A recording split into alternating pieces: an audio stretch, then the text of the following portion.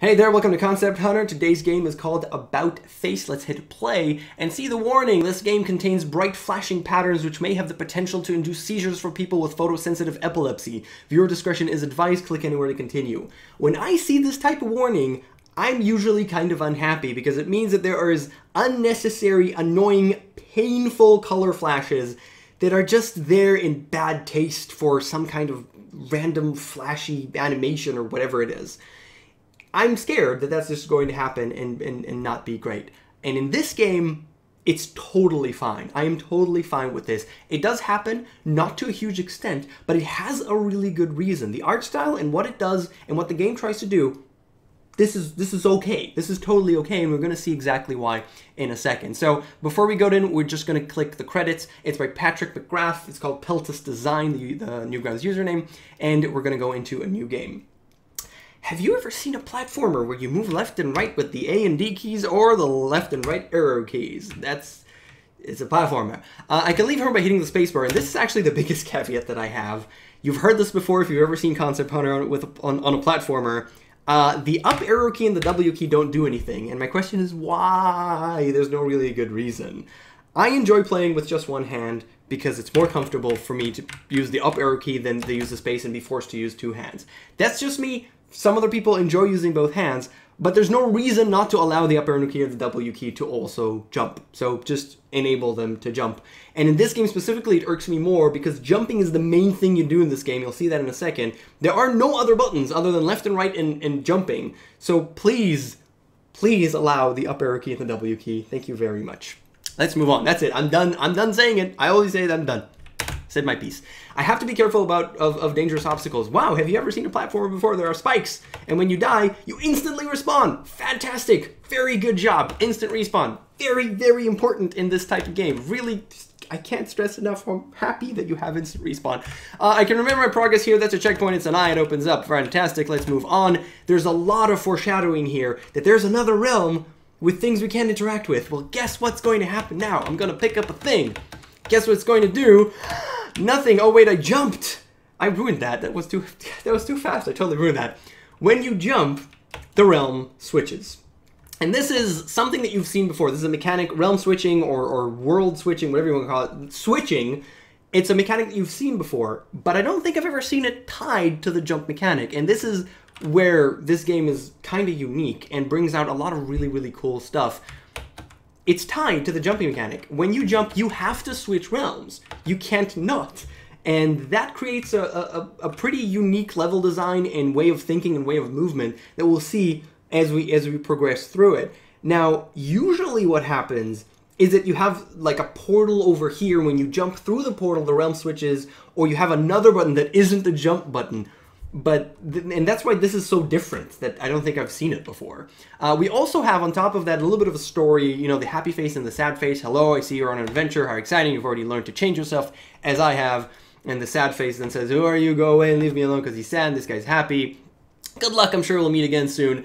It doesn't hinder me. Some people like it. I don't really care for it, but as long as it's not intrusive and annoying, and it isn't here, that's pretty good. So I'm happy about that. And already we can see what we talked about earlier, that the realm switching, sometimes there's a problem with contrasting, and here we have no problem with contrasting. You know exactly what's going to pop into existence and what's going to pop out.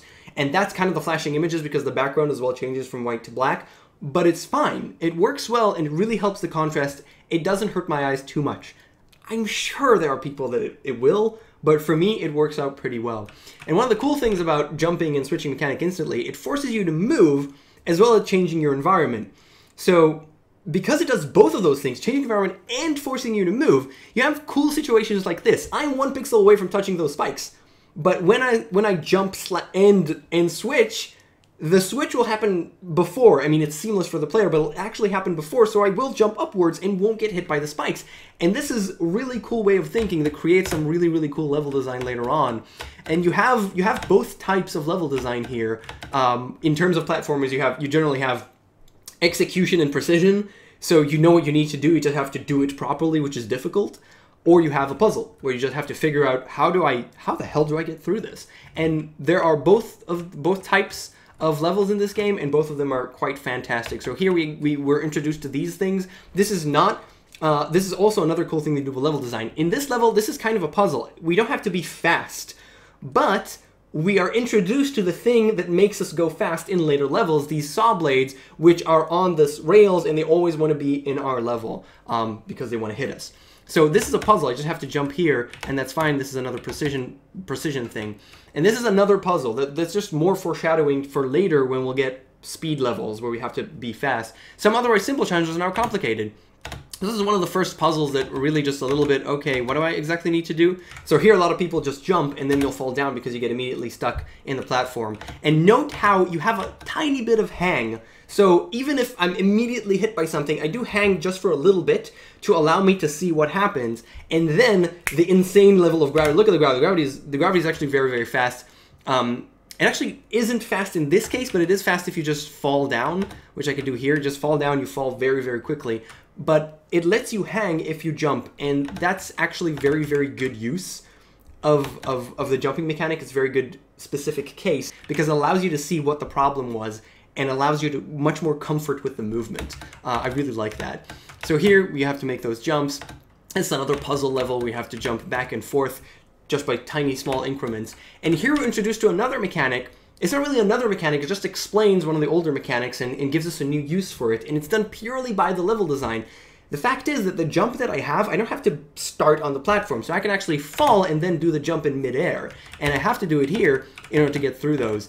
It's only introduced to level design. Nobody told me that. They do have that little bit of back and forth, so they do tell you a little bit of what to do sometimes, but in this case, it's just level design. It's the only possible way to get past here, and it's done pretty damn well.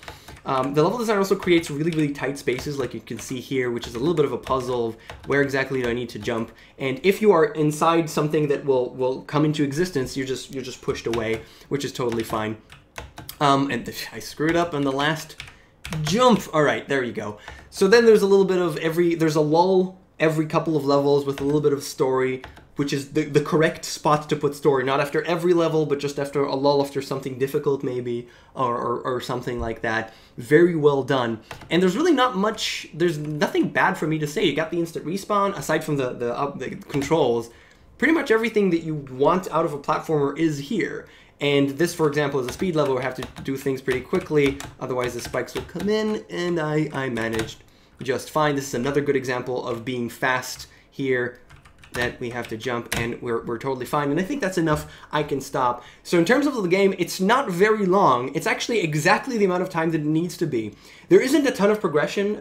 Mainly the only thing that gets added later on is the fact you have another jump, which again, the jumps always switch. You just have a double jump, and they really utilize, which actually opens up the level design quite a lot. They really utilize every single thing that they can, and they create very interesting platformer levels with this unique mechanic. And I really enjoyed it. I played it through, and I think every level is fantastic. It's called About Face, once again, by Peltis Design, which is Patrick McGrath. And that's it for Concept Hunter. Thank you so much for watching, and I'll see you guys next time. Bye.